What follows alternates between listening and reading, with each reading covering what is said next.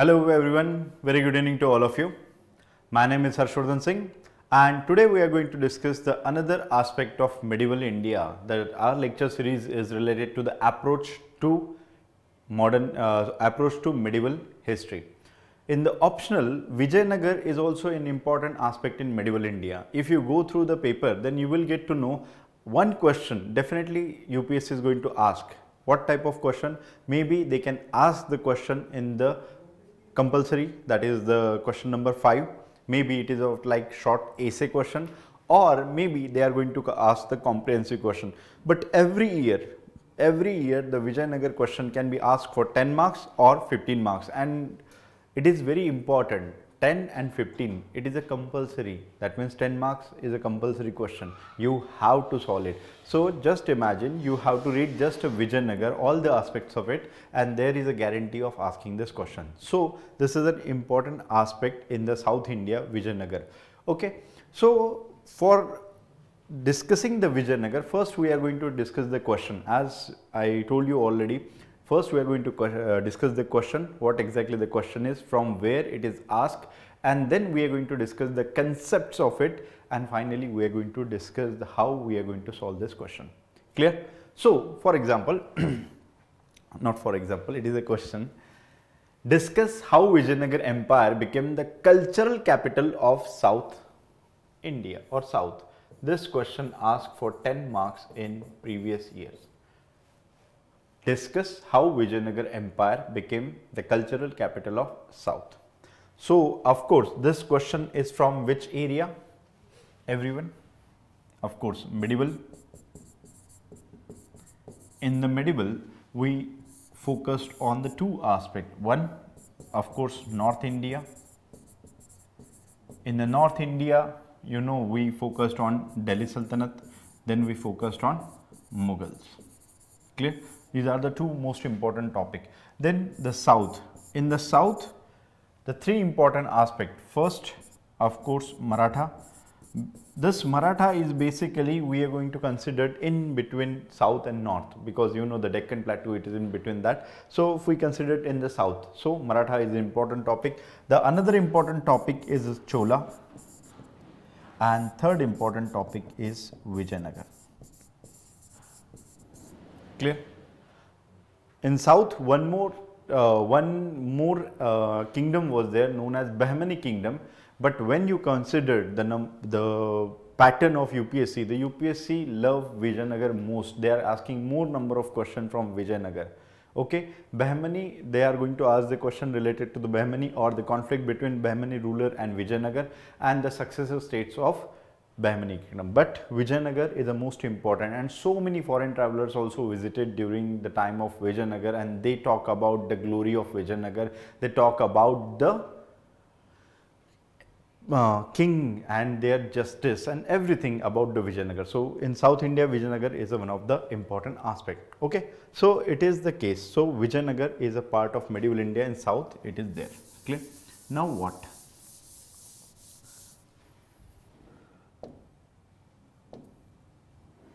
What should be our approach while reading Vijayanagar? Approach to read or approach to study Vijayanagar. First, of course, everybody now you are quite smart enough, you know what exactly it is. You are going to talk about the origin. In the origin, of course, the background.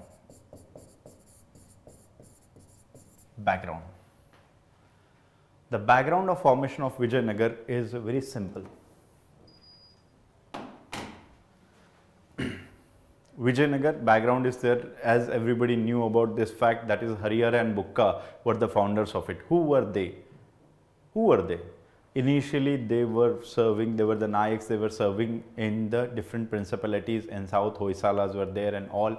Later on, when Delhi Sultanate, during the time of Muhammad bin Tughlaq, when they attacked, they captured these two men, and when there was a revolt broke out in the South, these people were sent there to suppress that, and now they got the opportunity, as the Delhi Sultanate was not that strong enough. and they cannot control this deep south from the north. So they got the opportunity and they established their control, and they established a Vijayanagar Empire. Vijayanagar Empire, it is not the case that this empire is ruled by one dynasty. No, there are total 4 dynasty ruled there. As everybody knew about the most important person, Harihara and Bukka, the another important ruler is Devaraya first and Devaraya second. Devaraya second was the strongest or most powerful ruler of Vijayanagar, and the last most important ruler was Krishna-Devaraya.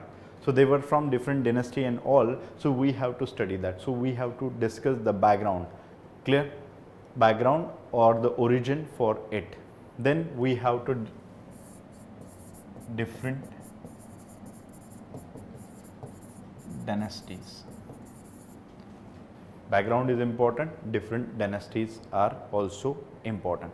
Next important aspect. In the background, one more thing I just mentioned about, then you should mention about one more thing in the background, and that we have to take into consideration, that is Delhi Sultanate and weakening of Delhi Sultanate in the southern area. That is most important thing. Next important thing after that, next important thing, of course,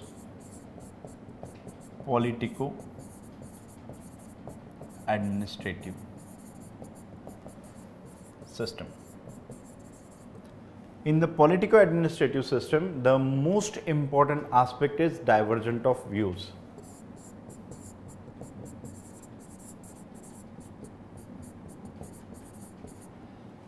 In some books it is mentioned, because if you want to read the optional history, then you have to read this subject in detail. So in one book you will not get everything, but there are different historians, they presented their views regarding the origin, regarding the politico-administrative system of Vijayanagar, every empire. In Vijayanagar also, it is the thing, that is the divergent view, means one view in divergent view was, it is a blend of centralized and autonomous area. Blend of means in few area there is a complete centralization, in few area there is a autonomy given to that. Clear? This autonomous areas were under the Nayaks. It was a one point of view in the history what should be the politico-administrative structure. Next important aspect is related to the segmentary state. In this state, it is just like that, king is having control over, means we can mention the direct control. The king is having control over this area, direct control, and in the peripheral area, king is having very lesser control, and this control is known as ritual control or ritual sovereignty. What exactly the ritual sovereignty is that? Ritual sovereignty is very simple concept, that is the king doesn't have direct control over this area. These areas actually, or the ruler of this area, they are paying tribute to the king. They accept the sovereignty of the king, they are paying the tribute, but this area is completely autonomous or kind of independent. And ritual sovereignty means every year they are going to pay tribute to the king so that they can be a free, independent. Mahanavami is one of the concept, and during the Mahanavami everybody is going to attend the ritual which is there in the capital, and capital of Vijayanagar Empire was Vijayanagar. Clear? Hampi is the present name of that place, but capital of Vijayanagar was Vijayanagar. अब आप सोच रहे होंगे कि ऐसा कैसे? So you know Mexico is a country, Mexico is a city as well. Common sense. Good. So it is the one of the other aspect related to that. Then one more aspect, that is war state. War state is another aspect of Vijayanagar Empire. Another aspect is conquered state. So many aspects in the politico-administrative structure. One aspect is given, that is the Vijayanagar political administration is divided into provinces. The provinces are divided into districts and districts are divided into sub-districts and sub-districts are divided into villages. Clear? So, these areas are known as, these provinces known as mandal, provinces are known as mandal, districts are known as nadu, these are known as mandals. Villages, of course, gram is known as villages and the subdivision is known as thala. So, this is the kind of, means it is an acceptable thing. Yes, Vijayanagar's whole empire is divided into fourfold. That means provinces are there, provinces are divided into districts, districts are divided into sub-districts, sub-districts are divided into villages. Clear? So, this is the politico-administrative structure of this. Divergent views of it. Next important, different offices are there, means it is a divergent views are basically talking about the centralization or decentralization form of the government. That is the most important thing. Then various offices were also there. Clear? Whether the one more aspect is there, whether the Vijayanagar is a military state, whether the village Vijayanagar is a Hindu state. Means it is said that some of the historians also claim that it is the resurgence of Hinduism in the South India in the form of Vijayanagar. Was it the case? So, we are going to discuss each and every aspect in detail. So, do not worry about that. So, these are the divergent views in the political administration. So, we have to take into consideration one important person in the South India which played a role in mentioning this, and the name of that person is Nilkanta Shastri. Nilkanta Shastri is one of the historian. He mentions so many theories related to the South Indian Empire. One is the Chola and another is the Vijayanagar. Clear? So, now what after that? After that, we are going to talk about society. What kind of society Vijayanagar was having? In the society, first of course, the most important aspect that Vijayanagar society is a continuation of the past, means the society which was started developing during the time of Pallava. It is also known as the Aryanization or the Brahmanization of society which was started during the time of Pallavas. It was continued during the Cholas and evolved during the period of Vijayanagar. So, everywhere in India, if you know that there is a fourfold society, in most part of India, fourfold society, except there are two provinces where it does not have. The one is Bengal, the another is in South India, where the twofold societies are there. Everywhere the fourfold society is a basically horizontal division of the society. Those who do not know this thing, so I just want to mention the Varna system. The Varna system is like that: Brahmin, Kshatriya, Vaishya, Shudra. Everybody knew about that. But what exactly in the case of Vijayanagar? In the Vijayanagar, society is divided into twofold society. This is a fourfold. Twofold society, it is very simple, that is Brahmin and rest. Means directly it is considered as a Shudra. Clear? So, it is a direct operation from the upper caste over the lower caste. It was a very clear idea, and that is why you know that this movement, which movement? Basically the caste reform movement are very popular in Bengal and South India. It is because of this factor. We have to discuss this in modern India, but at least I am going to give you the some insights of it. Okay, it was there. So, what exactly the condition during the Vijayanagar? In Vijayanagar Empire, the society was divided into this twofold, and there are two communities played an important role: Valangai and Idangai. Valangai means basically those who are attached with the agriculture sector,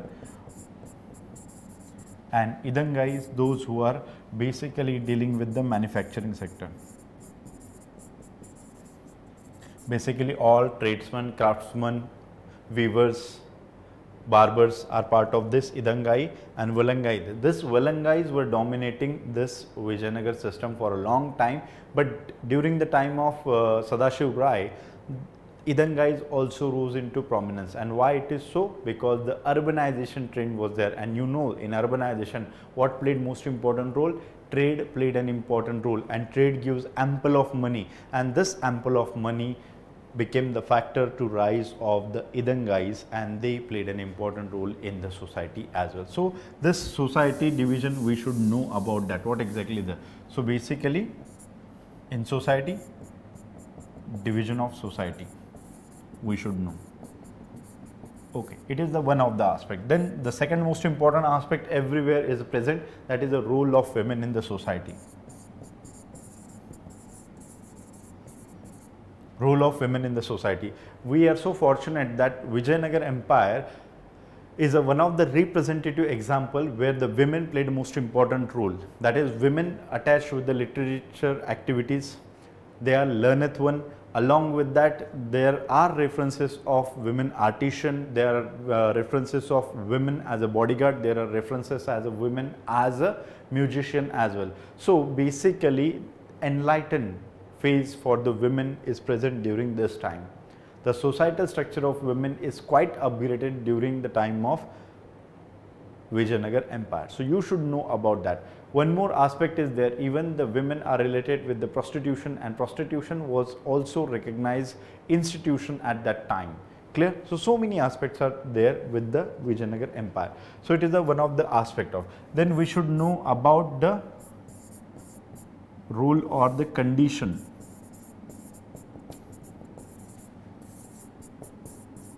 of peasants during that time.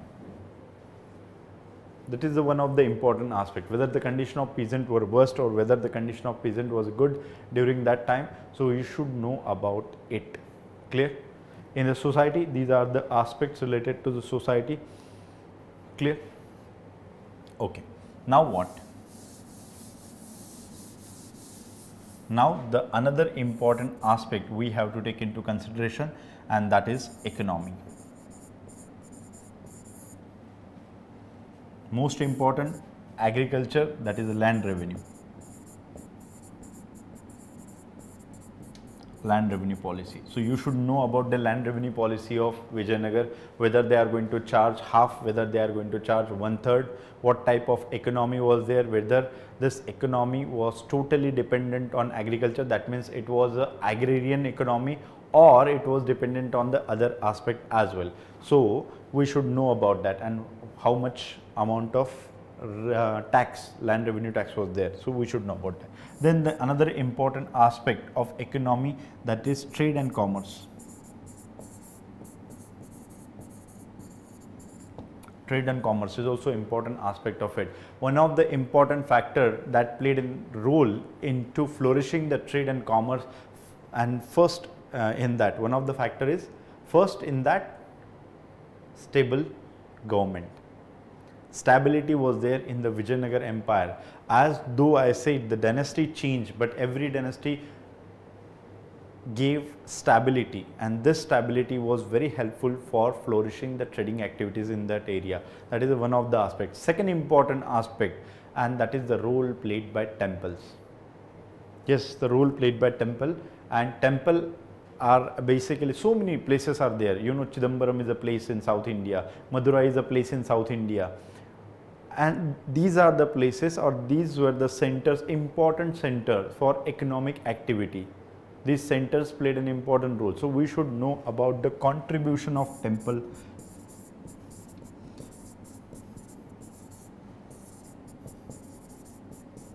Contribution of temple in the economic activities. Clear? That is the economy.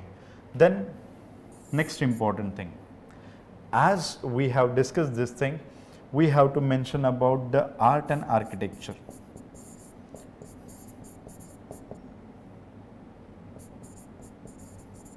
Art and architecture. Yes, everyone, if you go through the previous year question paper, even in prelims also, the questions are related to art and architecture of Vijayanagar Empire, and in the mains examination, every time the question is there, and the chances of asking question from this area, art and architecture, is more, because it is one of the best example of temple architecture in the South India. This art and architecture, it does not means it is related to the temple only. Art and architecture, it related to the literature, it related to The another aspect like painting, music, sculpture and temple. Clear? So many aspects are there. So we should know about this art and architecture. What I mentioned, I don't have that much space, but still I am going to mention. We are going to mention about the temple architecture. Then we are going to mention about painting. Then we are going to mention about the music. Then we are going to mention about the sculpture, etc. Temple is one of the important aspect, and it is having several dimensions, and we have to take into consideration. Means what we can say, why Vijayanagar temples are so important, how it is different from the Chola temples, why we considered Vijayanagar temples reached to the zenith in the South India, because Vijayanagar temples are basically the collaboration of so many types of temple activities which was going on in the South India. Chola, of course, the most important inspiration from Chola temple, Hoysalas were there, Kadambas were there. Yes, so many small states also inspired, even the Badami. So they influenced the Vijayanagar art, and Vijayanagar temple architecture, when we considered it, it is having two aspects. One is, of course, whatever the architecture in Vijayanagar, one is a religious aspect. Virupaksha temple in the Hampi, or Virupaksha temple of Vijayanagar, is a very famous. It is a UNESCO's World Heritage Site. It is there. There are so many. One is Chennakeshava temple in a Belur. That is one of the important example of it. So religious architecture was important, but another aspect is that secular architecture was also prominent in Vijayanagar. If you go through Hampi, then you will get to know so many things where they are the representative of secular architecture. For example, one is a lotus tank or lake. The another important is Queen's Bath, that is also important, Queen's Palace. So many things are there representative of secular architecture. Clear? So religious and secular architecture are there, and temple architecture is one of the prominent feature of it. Clear? So now we mention about this aspect of it. Clear? Okay. So how many points are there? I just want to. First we mention about origins, second we mention about political administration, then third society, fourth economy, fifth architecture. Now the sixth one.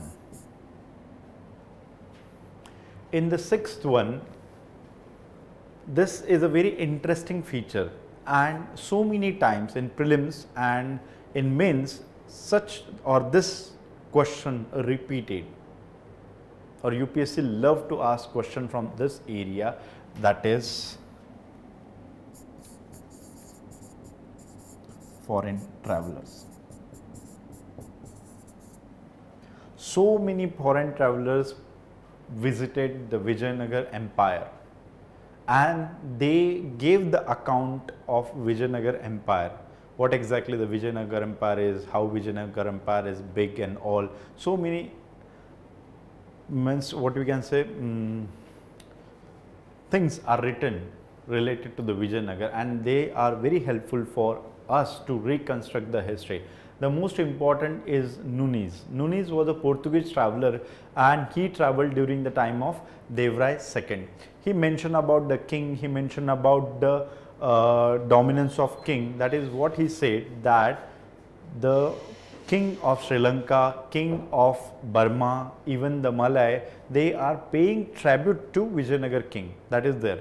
The second important is the Italian traveler was there, Nicholo Conti. Nicholo Conti also talked about the city administration, he talked about the planning, he talked about the king. Then the one more is Abdul Razzaq. Abdul Razzaq was basically came to India as an ambassador during the period of Devaraya II. Abdul Razzaq also talked about the city planning, and the Paes. Paes was one of the important Italian traveler. He mentioned about the great qualities of Vijayanagar Empire, great ruler, and even he talked about the Vijayanagar Empire, or the emperor loves the justice. Clear? And even they compare they compare the Vijayanagar is the largest city just like Rome, means in the east. So these foreign travelers gave lots of information related to Vijayanagar. One more person is there, Farishta is there, one more person, Barbosa is there. So many travelers visited Vijayanagar Empire, and it really helped us to recollect or reconstruct the history during that time. So foreign traveler is also the important aspect of Vijayanagar Empire. Then is there anything left? Temple architecture we already discussed in art and culture. Then the last aspect is related to decline. Sorry, second last, decline. So in the decline, of course, we have to focus on the factors. In the factors, I told you in the last lecture as well, every time factors are same: internal factors, external factor. In the internal factors, inherent problems were there, socio-politico-economic factors, internal intrigues you have to mention, whatever it may be. So you have to discuss that internal factors. Clear? Social tension you have to say. Then external factors. External factors in Vijayanagar Empire is basically continuous fight with Bahmanis and the successor Bahmani state. That is the one of the reason, and the immediate factor of decline of Vijayanagar Empire is Battle of Talaikotta. The Battle of Talaikotta was, if I am not wrong, then it was there in 1565. The Battle of Talaikotta, and why it was so? Because these Vijayanagar rulers were engaging these Deccanian states, Bijapur, Golkonda and Ahmednagar, in such a manner that these Deccanian state or the successor Bahmani state were fighting with each other, and every time they played a key role. But once they realized that the real problem is Vijayanagar, not the problem within us, so what they did? They gathered together. The combined forces of Ahmednagar, Bijapur and Golkonda defeated Vijayanagar, and it was basically death blow for the Vijayanagar Empire and the process of decline there. That is the immediate factor, and finally disintegration of Vijayanagar Empire. Clear? So you should know about this. And the last important factor, that is the legacy of Vijayanagar Empire, the contribution of Vijayanagar Empire or the impact of Vijayanagar Empire in the South India, contribution of Vijayanagar Empire. So these aspects we have to study when we are going to discuss the topic related to Vijayanagar. Clear? Yes everyone, is that clear whatever we have discussed? So remember, whenever you are going to read one book, maybe you will not get the approach, yes, but reading books is important. If you refer to one or two book, then it is always a better for the any topic in history optional. Clear? Okay. Now we are going to come back to our question. Question is very simple, and it is related to cultural capital of South. One aspect I forgot to mention, I'm sorry for that, one aspect I forgot to mention, and that is related to literature. In art and architecture, one aspect is literature. In literature, there are so many Vijayanagar king gave importance to the indigenous languages. Means what was the case before Cholas or before that? They focused on mainly on the Sanskrit language. Most of the rulers focused on Sanskrit language, but the Chola time the Tamil also get a prominence. But the most important contribution of Vijayanagar is the development of literature of Kannada, Telugu, Tamil and Sanskrit. These three native languages played an important role. Why it is so? Because if you know the Vijayanagar Empire, length and breadth of Vijayanagar Empire, it is there in the Tamil area, it is there in the Kannada area, and it is there in the Telugu area. So the three languages played most important role, and king also gave patronage to these languages along with the Sanskrit. That is the most important. Even Krishna-Godavari was well versed in all these languages. So that is the representative example. Vijayanagar Empire is important for that. And one more aspect I forgot to mention, that Bahmani and Vijayanagar were having continuous fight with each other. Continuous. And why they were continuous fighting with each other? First of all, they were the successor states of Delhi Sultanate. After weakening of Delhi Sultanate, they established their rule. Basically, Bahmanis were on the northern side. The Bahmani Empire is on northern side and Vijayanagar in the southern area. So there are only 3 areas where they were having constant fight, and these are basically borders of that. First area is basically Tungabhadra Doab. The second area is basically Krishna-Godavari Delta. And the third area is very important, and that is Marathwada. These are the only 3 areas where they have a continuous fight with each other. Clear? Even the successor states of Bahmani were having the fight over this area. One small area is also there, and that is related to Goa and Konkan. In these 2 areas also the fight was there, but these are the 3 prominent areas where the conflict was going on. So one more aspect I just want to share with you. As we mentioned the view related to the Hindu state. Yes everyone, we mentioned whether Vijayanagar is a Hindu state.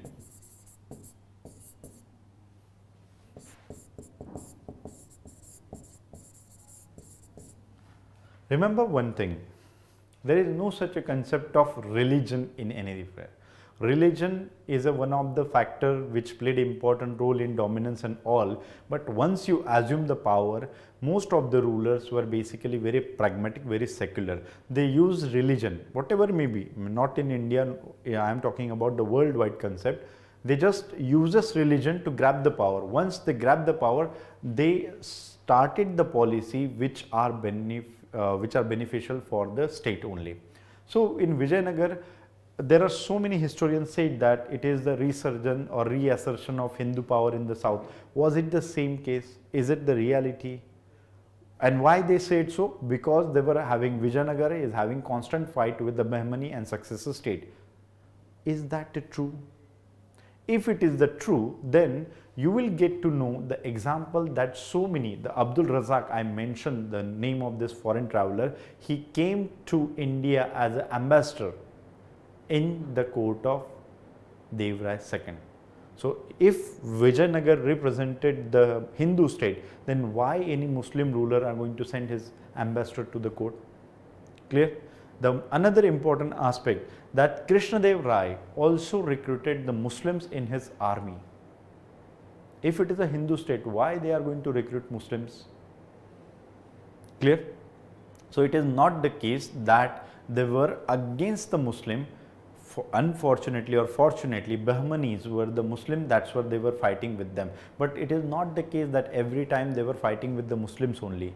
There are so many rulers in the Orissa, Gajpati rulers were there, where they have the fight, they have the conflict. Even the Kalchuris are there in a Karnataka area, they have the fight with them. Even the Hoysalas were there, they have the fight. So it is not the case they are fighting with the Muslims only. They fight with all this neighboring state, and the aim of that, as the word is empire, empire is related to the expansion of empire. That is the policy of emperor, and that's why the conflicts were there. The conflict of interest with all the neighboring states, and the most important powerful state was Bahmani. That's why some historian portrait it as a resurgence of Hindus and all, but it is not at all the case. Now, how to deal with this question? Yes, everyone. Discuss how Vijayanagar Empire became the cultural capital. So your question is basically focused on the cultural capital.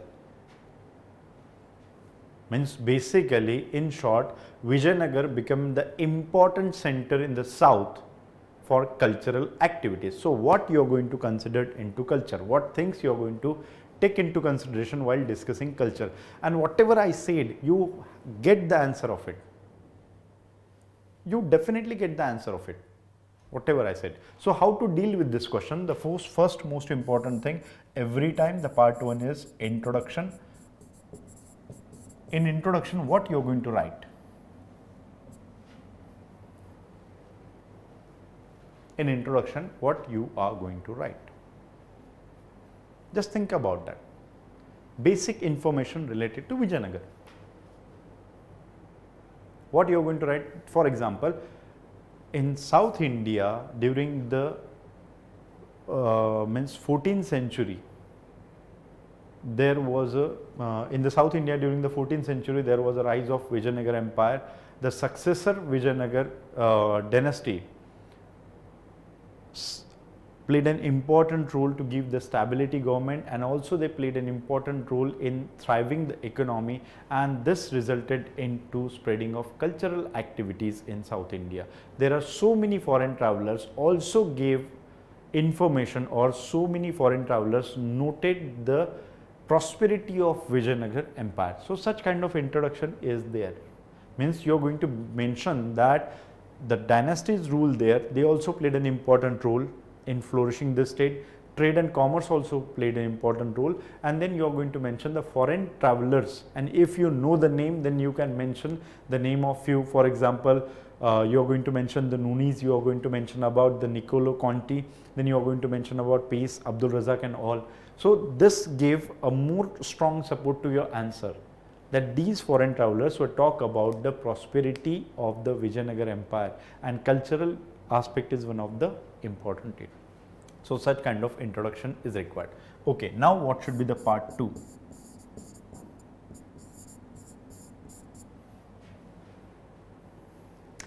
Part 2 is very simple, how we are going to call it as a cultural capital. So in part 1 you mention about the economic prosperity. So there is no need to mention here, because here we are focused, means part 2 is basically main body part, and our focus should be on cultural capital. Why it is called as cultural capital? So why we mention economic prosperity? Because remember, economic prosperity is, if it is not there, then it is least possibility that any state is going to flourish as a cultural state, because economic prosperity gives advantage, or we can say it acts as a backbone for cultural development of the state. Clear? So what you are going to mention here? How it is known as a cultural capital?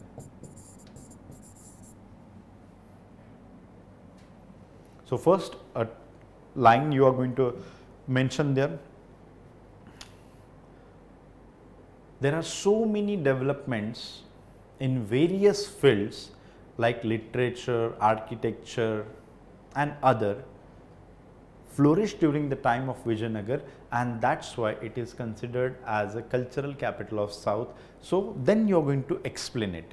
So it is a connecting line between part 1 and part 2. So cultural. So what you are going to mention? You are going to mention about the first aspect, literature. In literature, you are going to mention about language, that is a Kannada, Telugu, Tamil, Sanskrit.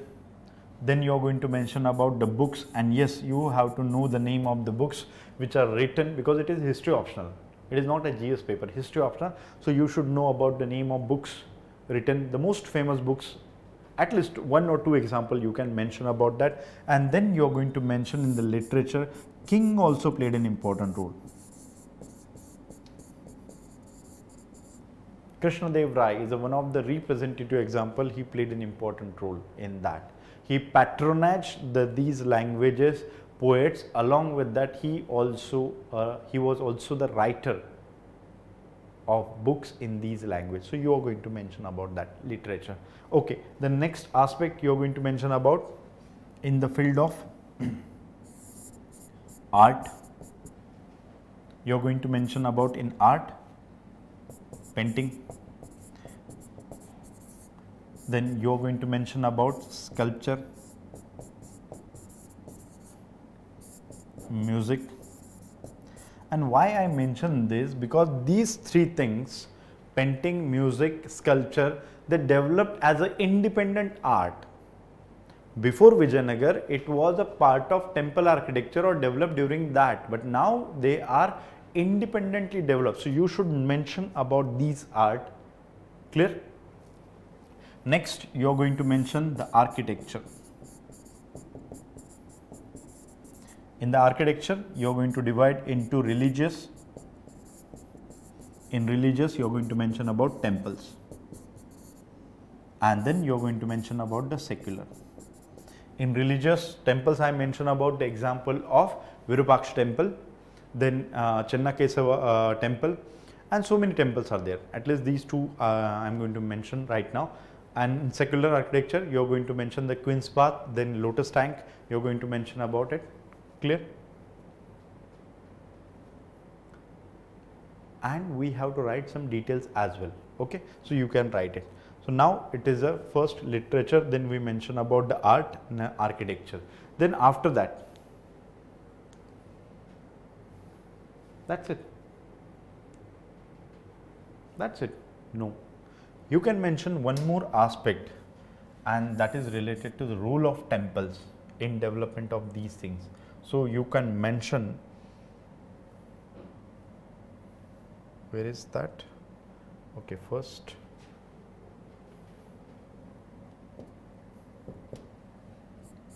First, second, third, fourth.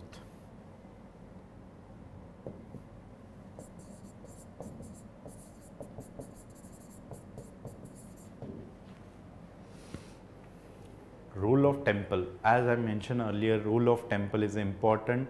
It acted as a trade center, but also role of temple is important in flourishing the cultures. So you have to mention the aspect of it, how role of temples played an important role in development of culture. Clear? Then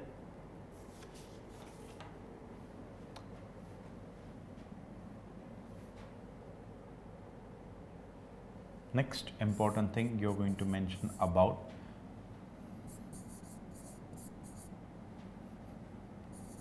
role of king.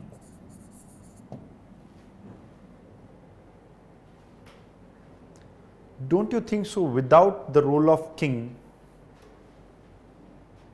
this cultural capital concept is irrelevant or impossible. So you should know about the contribution of the king and what type of contribution, what type of environment they provided, means the kind of society, kind of system they created which is favorable for rise of cultural center. So you should know about the role of king. So these 5 points are sufficient, which is going to cover the aspect related to cultural capital. Now what should be the last and the part 3? Part 3 is basically the conclusion part. As this is the 10-mark question, that's why, and it is a very short essay question, short type of essay we have to write. So this question is not a large question like 15-mark question, 20-mark question. So we have to write in, means according to the need of or according to the demand of the question. So this question we are going to sum up like this: part 1 introduction, part 2 these 5 parts, and part 3 conclusion. What you have to write in conclusion? Question was discuss. So your conclusion should be the summary of whatever it is. What you are going to write in conclusion? In the conclusion, you are going to mention about the Vijayanagar Empire, which was there for more than 2 centuries, which provided or which played an important role in the development of art, architecture, and all this art, architecture, society during the medieval times in South India. And with this flourishing development, it is known as a cultural capital of South India. A kind of simple conclusion you are going to mention. That's it. Without conclusion, your answer is incomplete. So at least you have to mention these parts. Yes, everyone. So I hope whatever we have discussed now, it is clear to you. If you are having any question, any query, you can ask. Yes, there is no, there should not be any hesitation while asking the question. Yes, so that's all for today's session. Thank you very much for your valuable time. See you soon.